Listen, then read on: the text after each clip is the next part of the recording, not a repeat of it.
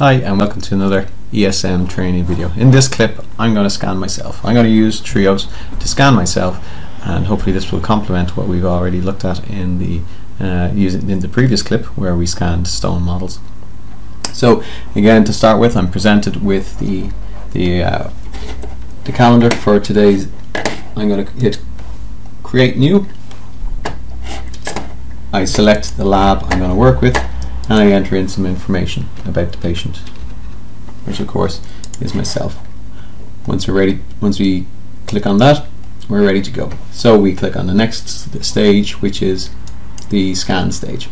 Now at this point we've got a protective tip on the scanner. We need to remove that, and we've got to place on our clean sterile scanning tip. It takes about 30 seconds for the tip to come to temperature. You will notice on the inside of the tip there's a metal strip. On this tube, or within this tube, within the scan tube, there's a heating element, and its job is to heat the reflector via this metal strip. So as we slide the tip on, the metal strip makes contact, heat is conducted through the metal strip and through to the reflector. It takes about 30 seconds for that tip to heat up. So when we create the scan, when we create the order, when we click on the scan icon, that's the point at which the tip starts to heat up. If we created the order and went straight into scanning the patient, straight into the patient's mouth, that tip is going to start fogging up. And the result will be that the image down here, the bottom right hand side, will start kind of graying out, it will start going black. It won't be crisp and clear and clean. That's indicating to us that fogging is starting to occur. We will notice after 30 seconds into our scan process that will start fading, and it will be good, but it can upset the scanning process. It can lead to a little bit of frustration as well. So we just make sure we've got that 30 seconds or so for the tip to come up to temperature. And it's an interesting example as well. It's an interesting situation. What can we do? Let me just what I'll do is I'll put on another tip. So that tip has been preheated, so it's ready to go, but I'm just going to jump in here straight away. I'm going to start scanning.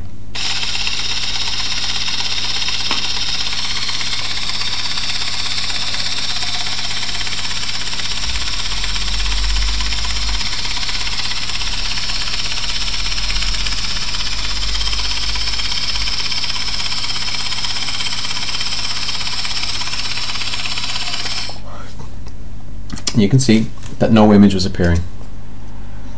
I can feel now that the temperature is starting to increase. I can see some misting occurring on the screen, but now I can see it's starting to fade away. It's kind of like being in a car and you turn on the window heater, and initially it's all fogged up, and then you can see that mist starting to disappear. If I start scanning again,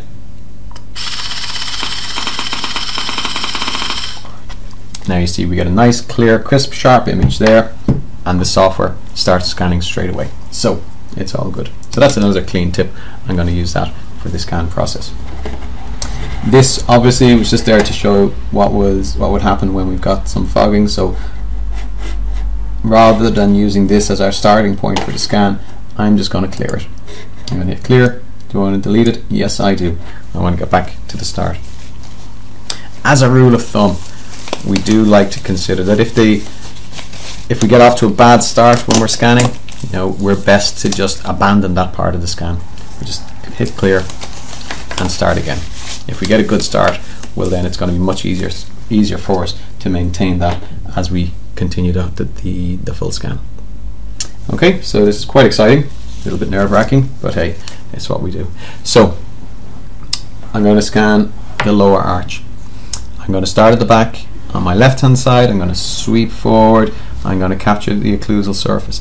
I'm going to relieve my lip. I'm going to pull my lip. I'm going to pull my lip away in order to make sure that there's at least less soft tissue in the way, which will obviously interfere with the scanning process. My tongue. What do I do with my tongue? What do we tell our patients to do with their tongue? Relax. Obviously, that's easier said than done.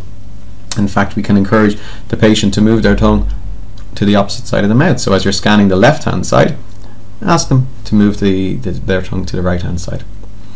Do we need the patient to be mouth wide open, which of course is a nervous reaction. It's a reaction every patient does as soon as they sit in a clinician's chair, wide open. We don't need that. We just need to make sure we have enough room for the scan tip to go inside the scanner, and we can see and we can make adjustments. If the mouth is wide open, everything tenses up. The cheeks tense up, the lip tenses up, and the tongue will tense up as well, which makes it harder to maneuver the tip inside the scanner. So have the patient open their mouth, of course, but to a relaxed state rather than an overstretched state. A point I made in a previous clip is that I like to use my finger as a guide. So as I'm holding my lip out of the way, I will use the finger that's there as a guide to support the scan tip. So let's go. I'm going to stop and start. This might be a great scan, it might be a terrible scan. I want you to see how it works, what goes right, what works well, what doesn't work so well. We'll stop and we'll start. We will get a good result on screen by the end of it, and that's of course the important thing. And if you can learn from this, if I can highlight things to do, things not to do, well then of course it's going to be a great learning experience. So let's go. So again, one quick firm push to the button. It's best that we start in the mouth rather than starting to scan and then moving into the mouth. If we start to scan and move into the mouth, we're going to capture lip, we're going to capture some anterior teeth, and we get off to a bad start. So move to our starting position, press start, and away we go.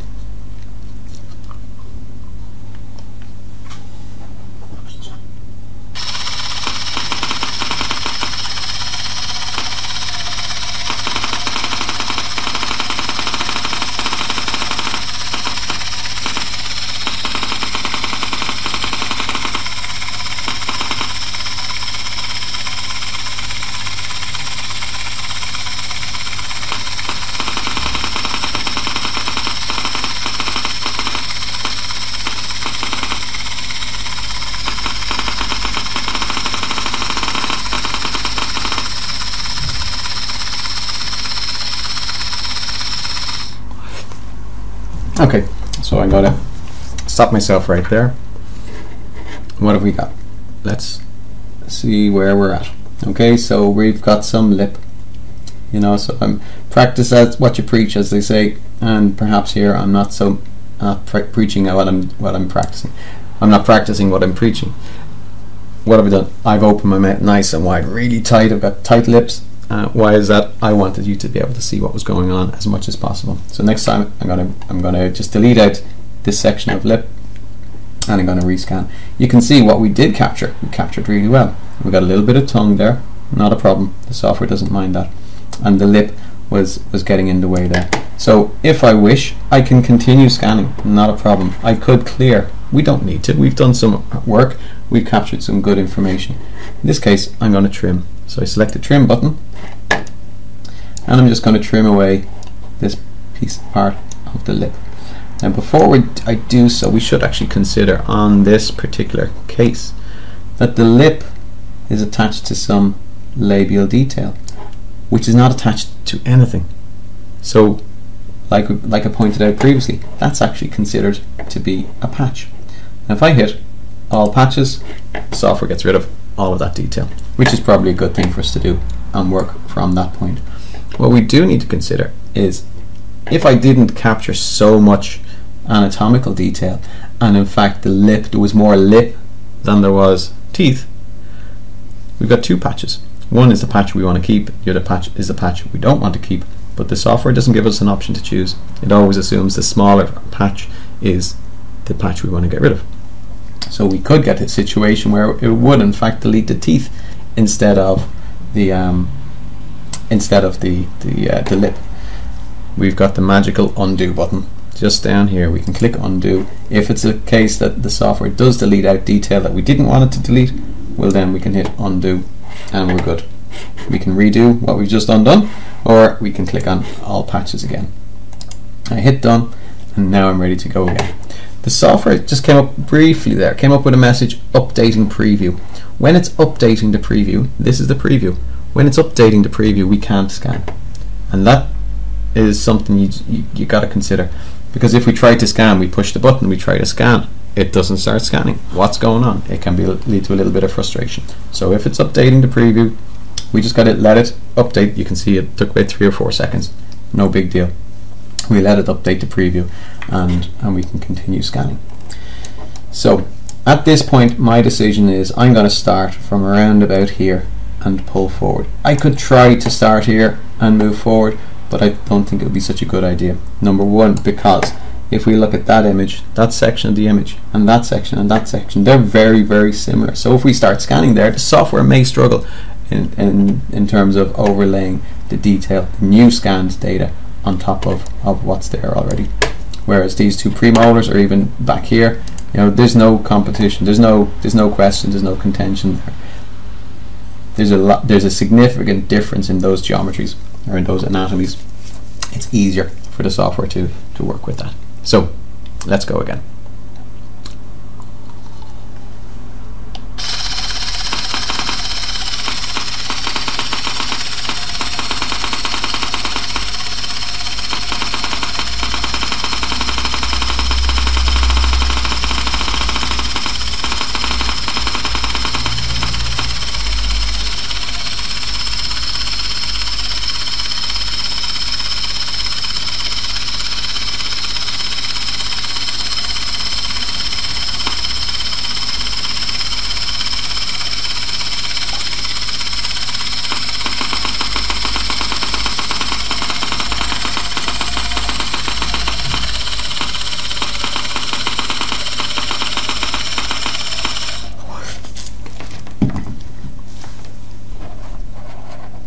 Okay, so again we struggled a little bit because of that lip getting in the way,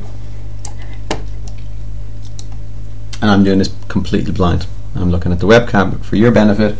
This image is in the background. I can see a small representation of that on my screen over here, but it's not as good as looking at that there, so I am kind of flying blind. But you can see, even when you fly blind, it's still possible to create a really good scan. So I'm going to continue from where I was.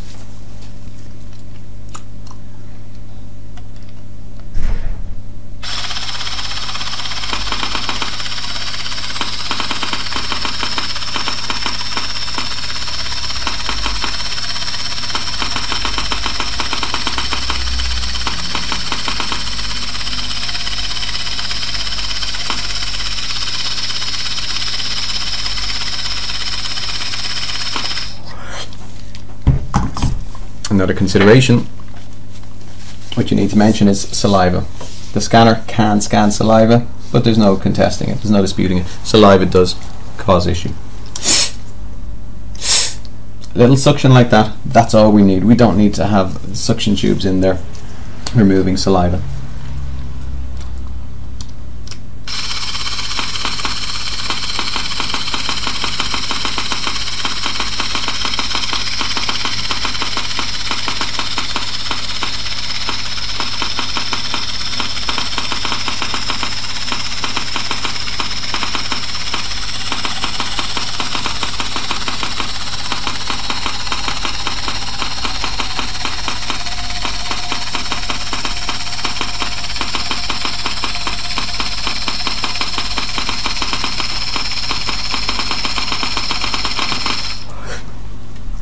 I'm going to stop there.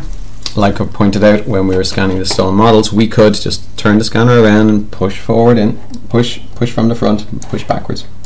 Or alternatively, I'm going to start from here. I'm going to start from the back, so I click on the screen. At that point, the model reorientates itself. A black box appears around that tooth. That's the software saying to us, yes, I know, we're going to scan from this position. So let's go.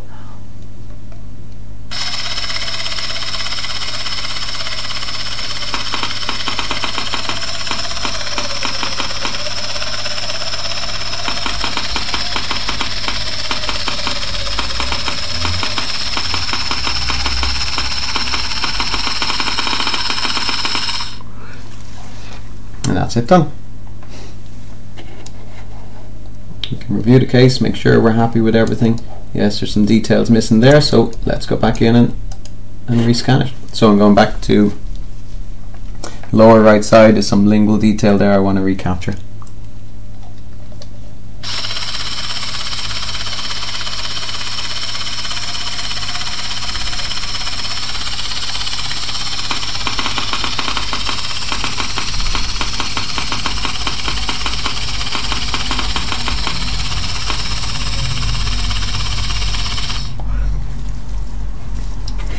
notice that I rolled the scanner as I was in that position, just to make sure we can capture it, the detail. And again, on that canine, I'm going to go there again.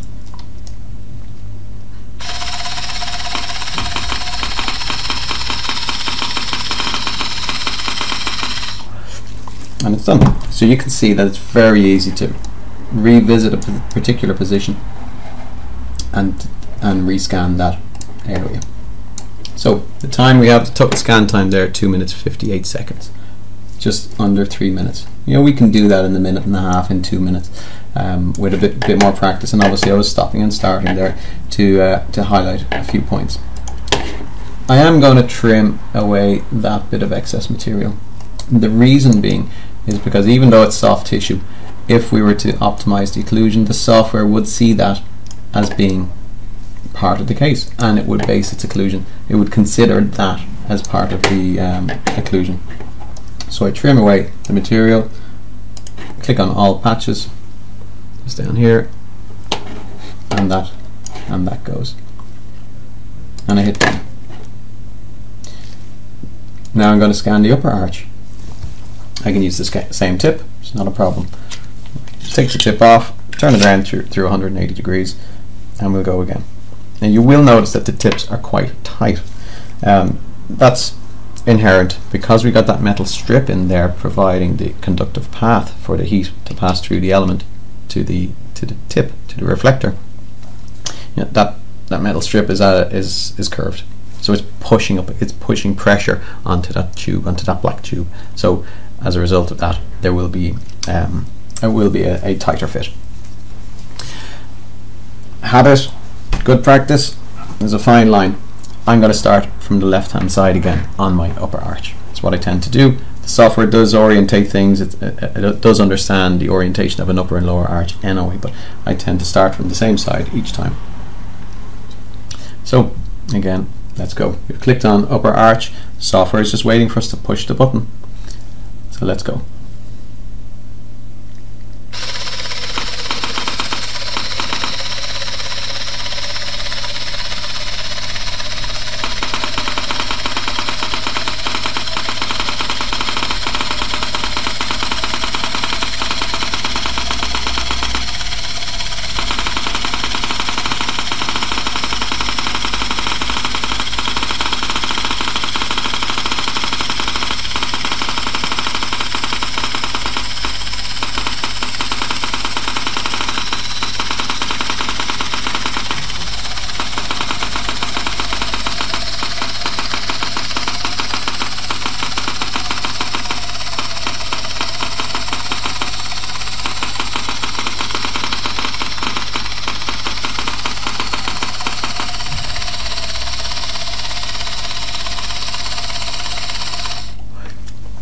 I just want to stop there, it's a valid point. What happened was I just moved forward a little bit faster than the scanner could keep up with me. I continued moving forward, and then I realized actually no, the clicking noise stopped, the window in the center of the screen went red. So that's when I decided to push back. I just wanted to stop just to point that point out. So I'm going to go back. The last successful area was on that wisdom tooth. The last successful capture was on that wisdom tooth. So I want to go back and start from there. Alternatively, if I wanted to restart from a different tooth, of course I can do that as well.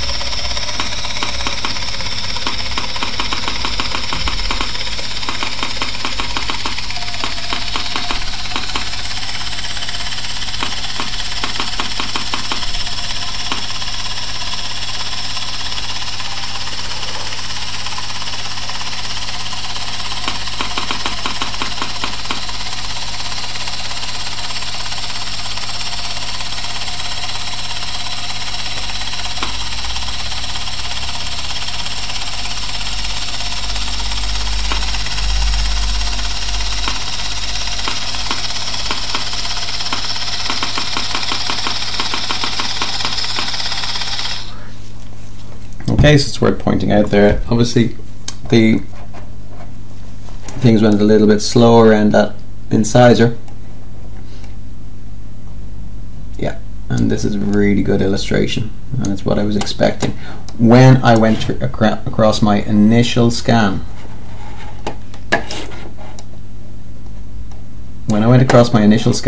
what happened? I captured occlusal surface detail all the way around, but I didn't capture so much labial detail on these incisors. So what's now starting to happen, and this is a textbook error, and I'm glad that it happened to me, and I was cognizant of it when I was at the front, and I chose to leave it as it was, just to highlight this particular point. What was obvious to us? Well, it seemed like we were doing what we should be doing. It seemed like we were scanning according to protocol. It seemed like that the scanner was looking at the same image that was being presented on screen, but the software wasn't capturing it. It wasn't recording it. We weren't getting the clicking noise. We were getting a red square instead of a green square. Why was that? What's starting to happen, you can just about see it here, we're starting to get separation. So what's happened is we've carried out a scan all the way around the arch, and when we came back again, because we weren't so good on this initial scan here, there was a weakness, there was an error across the whole arch, if you will. If you imagine that when we started to come around here again, and the software's now got new data, and it's stitching it together and trying to overlay it on the original data, you can see this kind of little fissure, this little crack line, this little error starting to creep in, and the more we go, the greater it gets. So much so that we're seeing a separation, nearly like an additional skin on the surface of the tooth. This is great. I'm glad that we got to present this, because at this point we need to abandon this scan, the upper arch scan.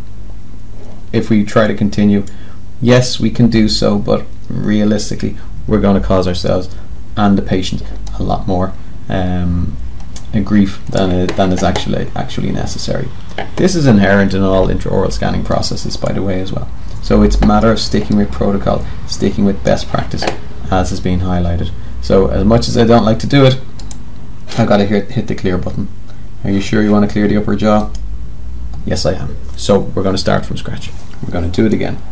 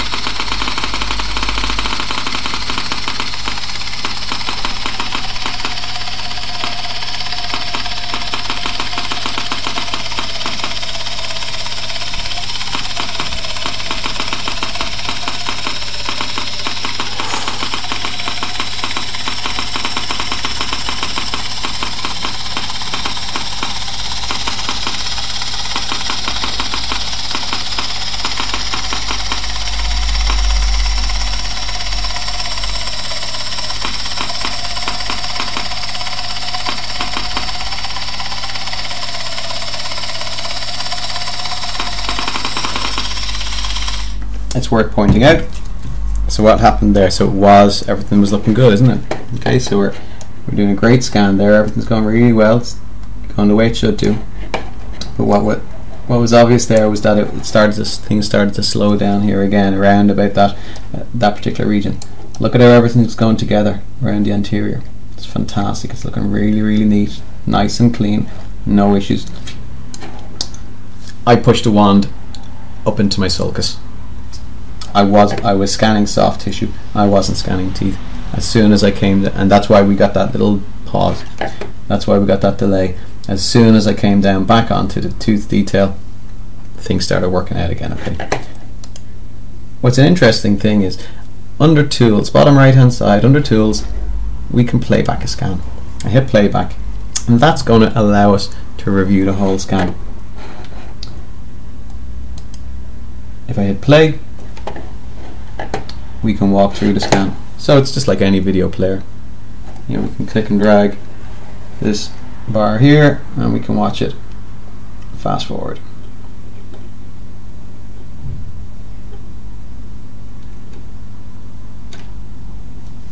Okay, so you can see I'm around the incisors, around the premolar, bicuspids, and then I just went a little bit too deep.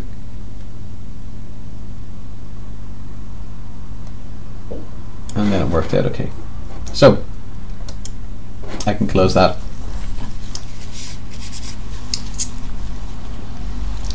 And we're ready to go again. Like I pointed out earlier on, my preference is to start on an occlusal surface on a molar and move forward. So let's do that. So I just clicked on that tooth. That's where I'm going to start from.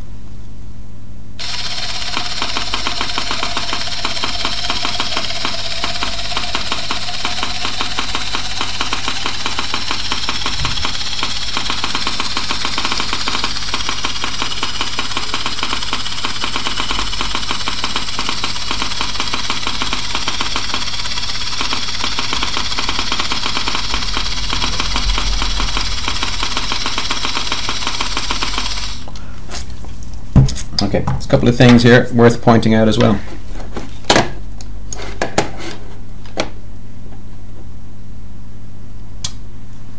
When we're scanning, we always want the scan tip to be square onto the tooth. So there's my molar. There's the scanner. So we've scanned occlusally, we came around, we scanned buccally, and now we're scanning palatally. Now, because of the shape of the arch, because we got anterior teeth, this software does not allow, or sorry, the nature, physics does not allow us to have the scanner in this orientation. So sometimes what some people, we notice that some people do, they don't go down that low, they kind of come here and they're trying to scan detail up here from a very, very tight angle. So we can't achieve this, no, but we can achieve this. So tip the scanner, dip the scanner, dip it down. Rewind this clip and see what I was doing. We dip the scanner down in order to allow the scan tip to get in there, to get into that palatal detail. What was also obvious as well, and it's gone, we saw that some of my cheek started to appear up here.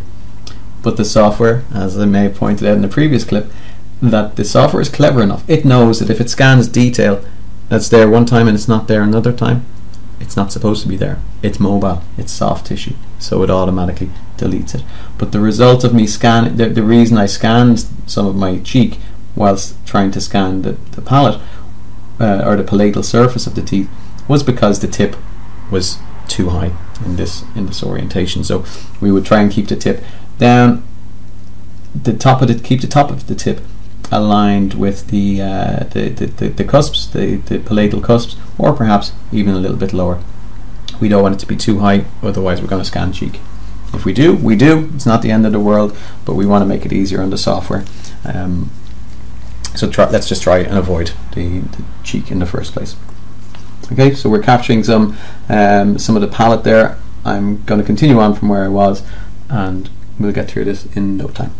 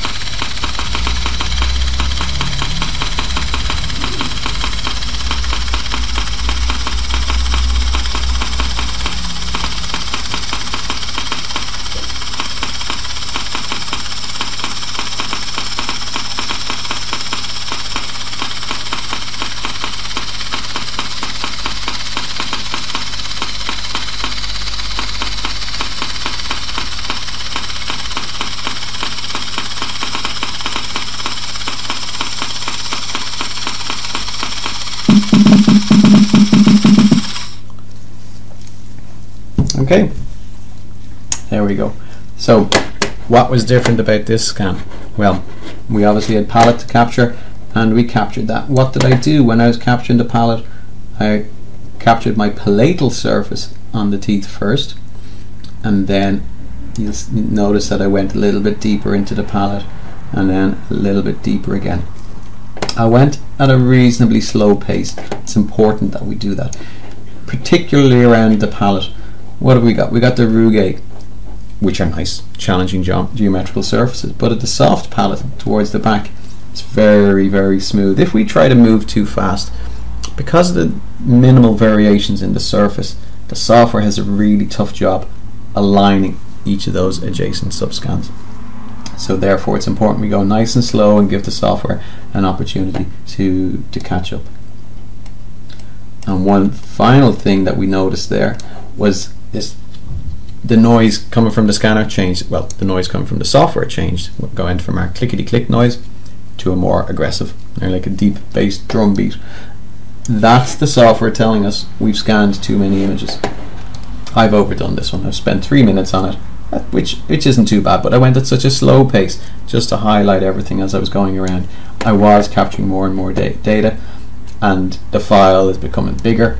It's not the end of the world, but the recommendation is to keep the scan within 1,000 images. I'm going to trim away using the trim button and my 1mm brush. I'm going to trim away some of this detail.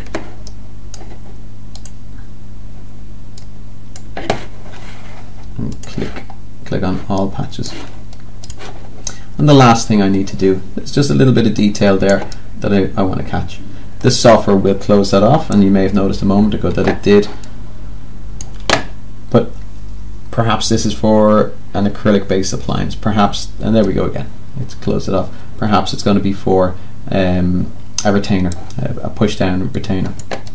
Sorry, a vacuum formed retainer or a blow down retainer. I just want to go back in there and recapture a bit of that data. So I click on that tooth. I'm going to start from that orientation, and I'm just going to get the scanner to a position where it can see that undercut.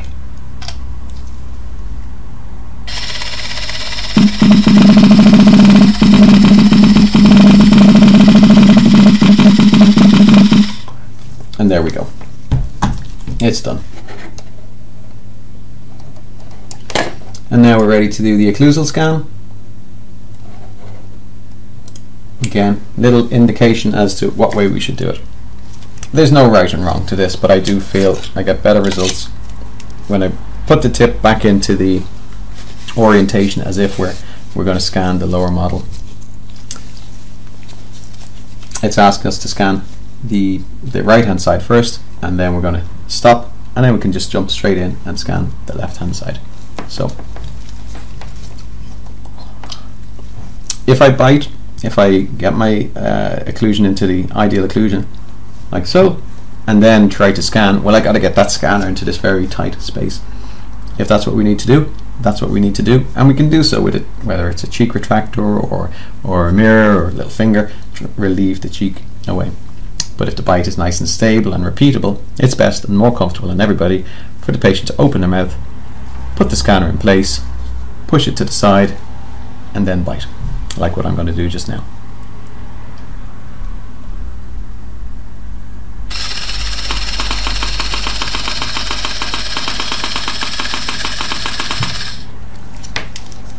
Again, 3 or 4 units, 3 or 4 seconds. That's all we need. And then we do the same on the opposite side.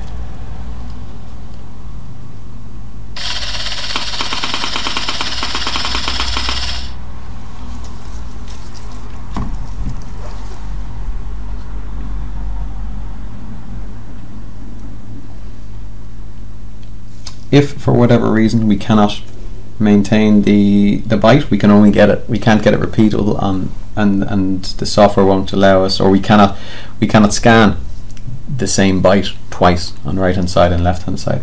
It is possible just to do one scan. We can just do the bite scan on the right hand side and leave it at that. If we're happy with that, that's great, and if not, the occlusion can be adjusted using virtual articulators, using various functions within the Ortho Analyzer software. So what we get on screen now whilst it is a good representation of what, a very accurate representation of what's going on in the patient's mouth right now, we do have tools in other software to correct that. And there we go. Here's our 3D models. No powder coating, no spraying, no suction. We can capture hard tissue, we can capture soft tissue, and we've got full control and full flexibility on what we do. And we go back to send, we hit send, click on send, the data is pushed to wherever we want it to go to. So if it's our orthodontic lab or if it's our internal database, we can do so. That's an interesting point. That raises another point. What if we want to send it to both? We can send it to our internal database first and from there push it out to the lab. Or alternatively, we could go back to our order form, and we hit copy. We select a standard copy, and the software now creates a copy of that case, including everything.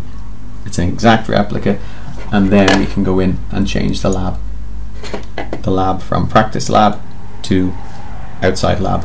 Click OK, and then we just need to go to the end and hit resend. So we got one set of information going to our internal database and the other set of information going to an outside lab. You might even want to copy it again and send it to another lab, particularly if you're trying out new labs or whatever tests you might want to be doing on the system. So we're all done now. Typical cross-infection control and measures should be put in place. We've got a tip. It's been in my mouth. I'm sure nobody else wants to have it in their mouth, so this needs to be isolated and sterilized. If we're going to scan another patient right now, we'll put a new tip onto the scanner. Or alternatively, first of all, we'll wipe down everything. The scanner can be wiped down with all typical disinfecting products, popular products we use in a clinic, and then of course we'll place the protective tip on. Okay, I'll remove my gloves, and then we're all set, ready for the next patient. So I hope this clip has been useful to you. It's a bit of practice. So we like to scan stone models. If we can scan ourselves, my belief is we can scan anybody, because when we're scanning ourselves, we don't know, we can't see where the scanner is. We're relying on the controls. We're relying on what the software is telling us. Yes, you can feel it in your mouth, and it's really important for us to get used to that sensation and kind of figure out exactly what you can and cannot do within the when the scanner is in the mouth. You can only learn that by scanning yourself. So as I say, I hope it's been useful. As always, feel free to give us a call at any time. Hope this clip was good, and yeah, you know where we are. Take care.